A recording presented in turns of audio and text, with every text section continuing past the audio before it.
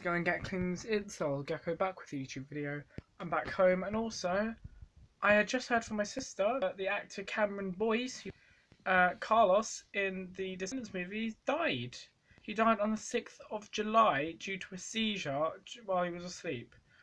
And he died this year, which was years old. He was one of the thing is, my sister is basically his age. She's 9.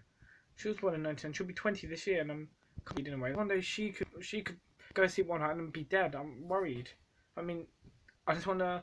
All my hopes, all my prayers go out to his family and friends, and R.I.P to Cameron. That's all I want to say. Video later.